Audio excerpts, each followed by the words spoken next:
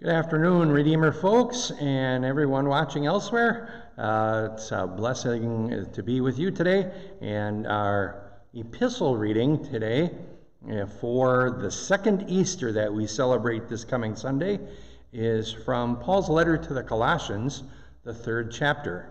So Colossians chapter 3, verses 1 to 4. Paul writes, "If then you have been raised with Christ, seek the things that are above, where Christ is, seated at the right hand of God. Set your minds on the things that are above, not on things that are on earth. For you have died, and your life is hidden with Christ in God. When Christ, who is your life, appears, then you also will appear with him in glory." Every morning when I get up, first thing I want to do is take a shower. You kind of feel a little bit grody after sleeping. I sleep in a t-shirt and shorts, and so I'm a pretty hot kind of person, so I get kind of sweaty overnight, and so I want to get into the shower and get that sweat off my body, and then the first thing I want to do after I dry off, of course, is put on some nice, fresh, clean, dry clothes. And I want you to think about that as we live our lives. When we hear Paul's words, if you have been raised with Christ, you see, that's like washing away all the old spiritual crud in your life, the spiritual sludge that kind of covers you day in and day out. When we put on Christ, all of that is washed away in the waters of our baptism.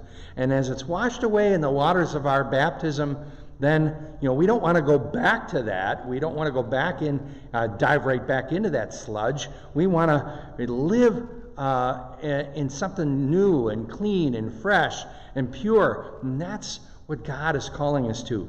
So there's a conversion. It's not just a conversion of the heart. That's where it starts. And then we convert the mind, and then we convert the life. And as we convert the mind and the life, then we are doing what Paul is talking about here. Seek the things that are above, where Christ is, seated at the right hand of God. Set your minds on the things that are above, not on the things that are on earth. Now our mindset has to change. We can believe in Jesus Christ in our hearts. We can believe in him and trust in the gift of his salvation. Now our mind has to change. Our mind has to change to begin doing and living those things that are pleasing to Christ and that bring him glory. And so that sometimes takes a conscious effort in here.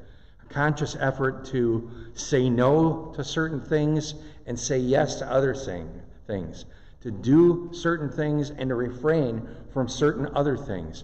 As we're living, especially today, we're seeing all this protesting, and people are allowing the protests to carry them away, and that's why there's rioting, that's why there's looting, that's why there's buildings that are damaged, graffiti, and all that stuff, because they allow the ways of this world to run away with them. But we, in our conscious efforts, need to take self-control seriously. Self-control in what we do, self-control in what we say, self-control in how we act, that we might set our minds on the things that are above, not on the things of the earth. The things that are above are a whole list of things that Paul reminds us. He says, "Put on then, as God's chosen ones, holy and beloved, compassionate hearts, kindness, humility, meekness, patience, bearing with one another, and if one has a complaint against another, forgiving each other, as the Lord has forgiven you, so also must you forgive." And it's so important that as we listen to that, we remember what's been done for us. All of those things have been shown to us by Jesus Christ our Savior, by his cross, by his resurrection, and the gifts that he gives us of word and sacrament. He has blessed us with these precious and powerful gifts. And so now in our minds, how do we respond in how we act toward others, and how we live in this world, and how we seek the things that are Christ's things, not the things of this world. And we seek those, then His love, His mercy, His grace, and His life and salvation is shown in us and through us. Christ is risen. He is risen indeed. Alleluia. Let us live for the living Christ. In His name, amen. Let's pray.